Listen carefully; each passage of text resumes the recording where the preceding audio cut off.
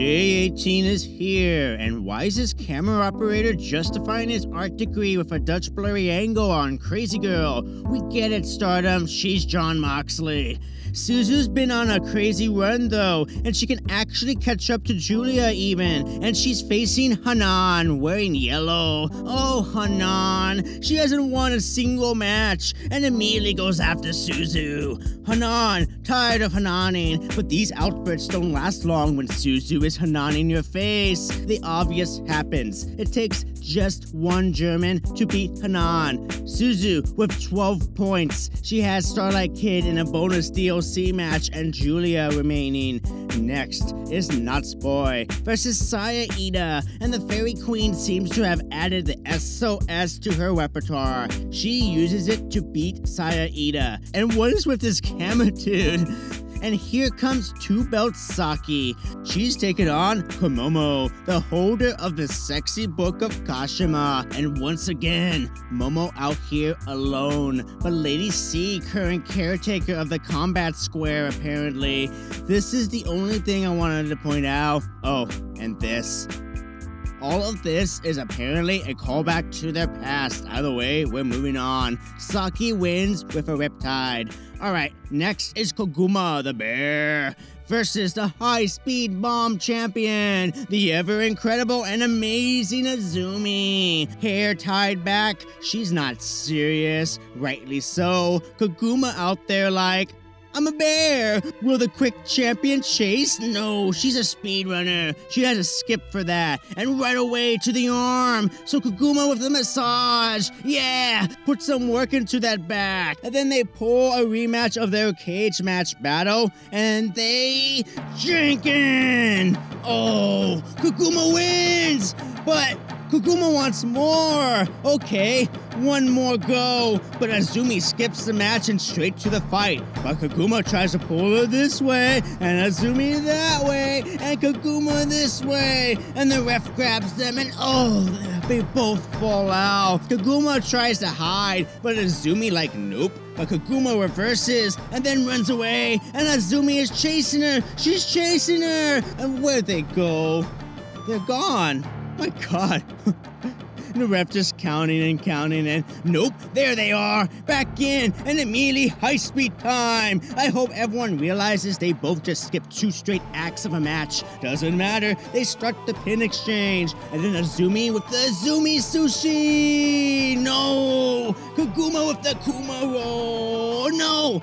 Azumi kicks out, but Koguma then does the Ultra Kuma roll. Rolling and oh no! She beats Azumi! Oh no, Azumi lost! That was her chance to run away again. And Azumi chases her! She chases her! But now that Azumi lost, Risa Sera can sweep in here and take the lead in the red block. She just has to kill a little demon. Oh no! Saki Kashima out there acting like she's not about to die. She must have some devious plan, this mischievous goblin. Oh, but she's like, hold on. Let her shake my hand. And Risa knows better. But the ref shakes her hand. It's safe. And oh, why does that always work? Risa already done with the little demon's cute games and gives her an attitude adjustment, then punishes and stretches the poor frail back of Kashima. Easy there, Risa. Saki like, shit, I didn't have a plan B. And Risa, no, don't. Knee stabs to the back. And now a swing, but nope. Saki holding on for dear life. But it's inevitable. She swings the shit out of Saki. Oh no. And then she tosses her right off. Awesome. She legit does it better than Claudio. Oh, the dizzy brain tumbling in that noggin of Saki Kashima. Risa with knees, and then disgusting knees. Eesh. Listen to her gasp. どこまで踏み込むかというところ。またこの薄い体。 Risa lifts her up, but Kashima with a small package, but nope. Risa deadlifts her up and back down with a falcon arrow. And Saki is dead. Risa lifts her and makes no mistake in letting her breathe and drives her down with a landslide. But Saki Kashima kicks out, so Risa quickly lifts her back up, but Kashima revives from the brink of death and locks into Kishikaise. Oh my god! Oh my god! She beat the Death Queen and stops her from taking the lead. Saki Kashima, that little demon, she's beaten nothing but top-tier wrestlers. Imagine if she gave a damn. Next is Starlight Kid, who has a New Day clap. Little bitch. Little bitch. And she's facing against Mirai, who has a clap of her own. And they have a clap off. A clap off. Mirai with her triple clap, and Kid with her little bitch. And Kid seems to be winning, but they go. Kid with the early high speed, and more little bitches. Little bitch. Japanese crowds are beautiful. The rhythm of the clapping as each are in control, and back and forth they go. Until Mirai begins her power moves, but then Kid goes for the leg kill. But then Mirai smashes her face, but then Kid with the DDT. Now both claps are going and have morphed into a new clap as Mirai hits her moves perfectly and tries to break Kid's arms. Kid escapes, but lariat, but reverse, and now Lariato time. But Kid escapes and tries her Frankensteiner, but Mirai power bombs her down. Clothesline, but Kid drops her knee and twists her down. She covers her with the injured leg, forcing a kick out and smooth transition into the Black Tiger leg kill. Can she lock in the legs? Mirai trying to escape to the ropes, but Kid rolls her into the middle and locks the legs. But Mirai, the beast, tries to stretch out and reach, but she has nowhere to go. It's over, but no! Kid, let's go. What are you doing? You had her up top for a moonsault and she hits it, but Mirai kicks out. Starlight screams, the Black Tiger powering up. Starlight needing the win, going for the Kichan bomb, but Lariat. Mirai powering up, but knees from Kid, and she drives her down. And the Black Tiger suplex ends the match. Starlight Kid almost letting her hubris get in the way again, but her sights are set to the finals. And Kid lays down God's punishment on Mirai because she's insane and like a little Miro. Next is Mina Shirakawa, looking gorgeous as ever. Last time, Mina Shirakawa faced the Red Heart Suzu, who beat her. But Mina's journey to become a better wrestler didn't end by making Aimi tap. She can still do 3 things here. Beat Saya Kamatani and earn a potential white belt match. Block Saya from running away with the blue block lead. And more importantly, she can get vengeance on the deceiver Saya Kamatani for usurping the belt from the divine goddess of cuteness. She must pay, Mina. She must pay. But the Golden Phoenix is the champ for a reason, and Mina has a hard time keeping up at first. Saya preventing leg damage from Mina, forcing her to change strategies and focus on her neck. And then Saya tries to get fancy, allowing Mina to finally get the knee. Figure 4 blocked by Saya, and by the time she locks it in, Saya is already at the ropes. Smart play, but Mina continues to strike the neck, strike off, and Saya like, yeah! And now they're fighting! They're fighting! Mina taking it to Saya, and Saya like, oh, whip my face. And wheel kick!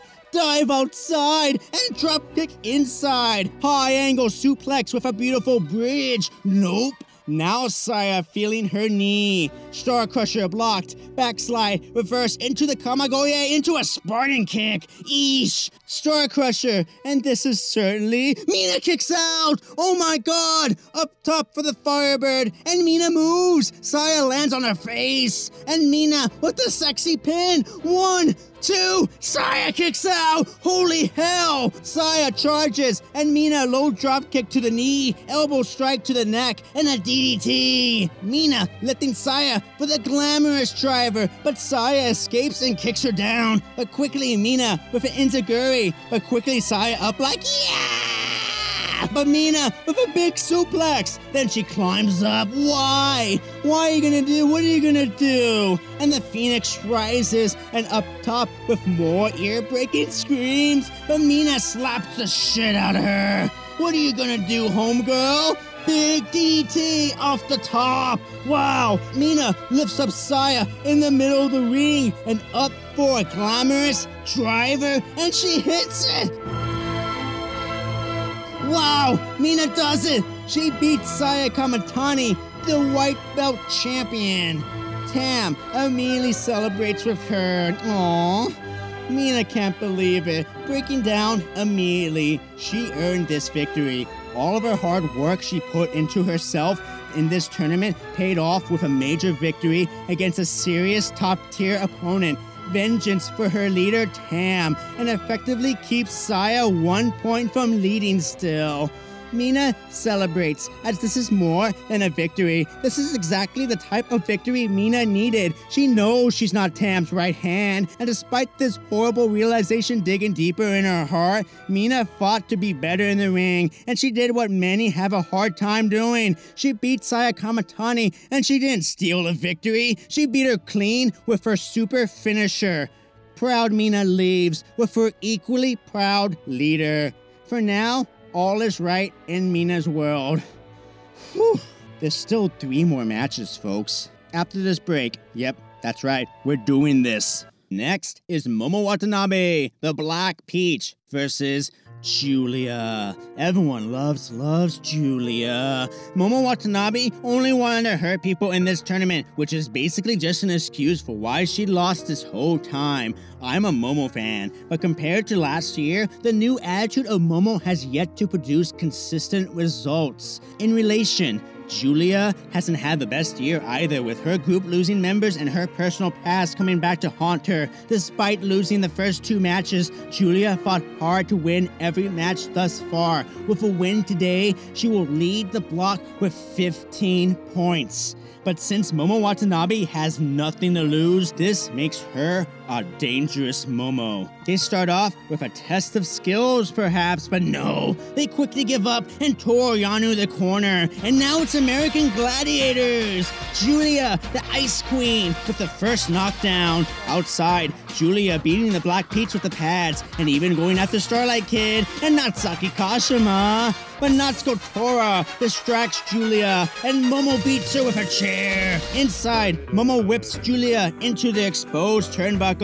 Momo with hard kicks now, and Julia counters with a suplex. Curb stomp on Momo, and then the red ink. In the corner, Momo be beating Julia, but she fucks it all up by going up top, and Julia punishes with a butterfly. Suplex exchange program in effect, and then Momo with a hard kick, but Julia counters with a drop kick. Back and forth, neither giving, but Momo receives karmic justice for her face into the exposed turnbuckle. Backdrop driver, and a Falcon Arrow. Glorious driver, but Momo escapes and hits the Peach drop, and then the B driver, but Julia kicks out. Chicken wing applied, and then the Tequila Sunrise, but Julia kicks out again. Momo still has plenty of moves though. It's Momo time with the wrench, but Julia dodges and punch. Momo tries again, but Julia drops her down, but the Peach not ready to rock, and Momo kicks her with a wrench kick. And a punt. She's done. Holy shit. All of Julia's hopes, and Momo with the Peach Sunrise. 1, 2... But Julia kicks out! She's still in it, so Momo spams Peach Sunrises! And finally, she beats Julia! Julia's ascension to the lead has been halted by the Black Peach. Wow, what a good match. What a nasty little spoil too. Will this haunt Julia? The next match is Hazuki, and if she wins, hope for the Ice Queen. It's but a tiny ember, kept alit by ambition and luck. Everyone is literally sweating for a god performance from Mayu Iwatani. She's used to having Stardom World on her shoulders. She's the ace, their Atlas. These two are stablemates, and when Hazuki returned to Stardom, she called out Maya for letting outside wrestlers dominate the company. Now they can face each other and battle like true warriors. Hazuki is facing the biggest throw in any tournament I've ever seen. Big stakes. Let's go. And it looks like Mayu's zombie curse is healing as her hair is lightening back up. She must have gone on a crazy side quest and saw a wizard, and they began right away. Hazuki, the wild heart, versus the icon Mayu, and it's good shit right away. And a vicious Mayu kick. Hazuki responds right back, but Mayu responds back with the same, and a drop kick leading her outside. Mayu with her tope, but Hazuki moves, and Mayu hits her group instead. Hazuki dives and hits her target as intended. Rope assisted DDT plants Mayu on her head, and now to kick her head off, and kick it she does. She knows how to kill a zombie. The scrappy fighter, Hazuki, relentless as always, but Mayu won't give that easy. She has her tricks that always work. Baseball style chop and Frankensteiner, but Hazuki powers up and Cold Breaker.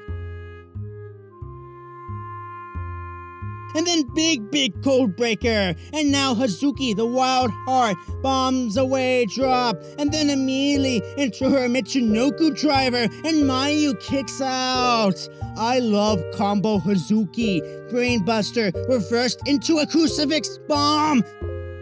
Hazuki kicks out. Now they strike off. Hazuki's wheelhouse. She was salivating for this. This is what brought Hazuki to her 14 points. Good old-fashioned fisticuffs. Ruthless aggression.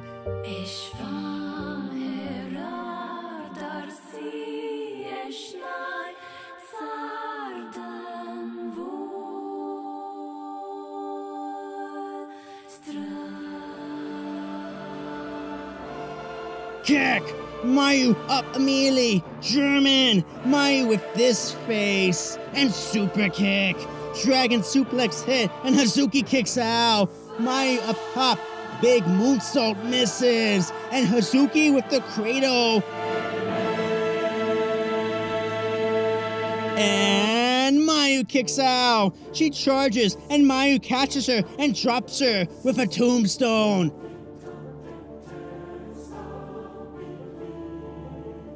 Another hard kick, but Hazuki's still conscious, so Mayu lays her out again. Mayu up top, the weight of the blue block on her shoulders as she moonsaults Hazuki and gets the victory. Mayu, the savior of the blue block. Everyone owes her now. Hazuki with her best effort, but the icon was on it. Hazuki didn't stand a chance against God Beast Mayu Iwatani. Great match.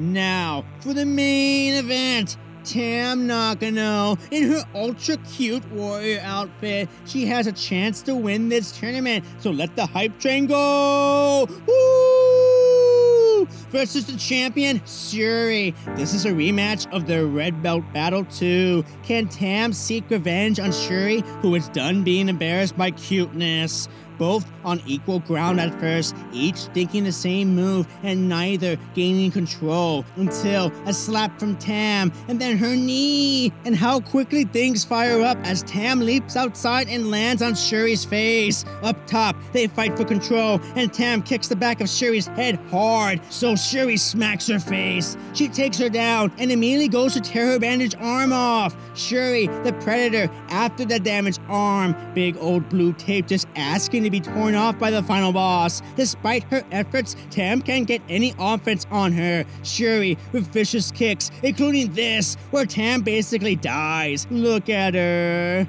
Huge buzzsaw kick. And Tam kicks out. Shuri to finish Tam, but she escapes and locks her thighs around Shuri in a very unique submission. And she topples her down. Wow. Shuri losing her breath. Huge gasps of breath as she finds the ropes. On the apron, Tam, suplex, no, kick instead, but Tam with her German. Mina, immediately the first one with water. Tam and Shuri enter before the count, but no, Tam slips. Oh no, she makes it still. Back and forth they go, and Tam kicks once and twice, and there's the Goddess War. Second phase Nakano, knees. She spams the knees, but Shuri kicks out still. Violet Screwdriver? Tippy toes? Yes! 1, 2, she did it! No! Shuri kicks out! Holy shit! Tam can't believe it! I can't believe it! Tam tries for Twilight Dream, but Shuri fights her off and locks her in her sleeper. Shuri rolls back, locking in the legs, but Tam still finds the ropes. What a match! Shuri back to the arm now, switching ideas and locking Tam tight. No escape for Tam. Oh no, she's out. She passed out. Ref calls it. Shuri pulls the victory off. Fantastic match, one of the best of the tournament, and Tam's still in murder mode. Even after defeat, look at that face. Fantastic. Tam finally has a moment where she realizes she lost. Watch out, Mayu. Tam Nakano is after your performer title. This is beyond me being a fan. Tam Nakano's performances this year have all been beautiful. Great show. Tam will have to wait to beat Shuri, perhaps one day. As Mina carries her out, Shuri declares her intent to win 2 years in a row. She can still do it, but we'll wait on the math episode. I'm tired. Almost done. I appreciate all the support and engagement, especially on these longer videos. If you made it to the end, then a really big special thank you. That means the world.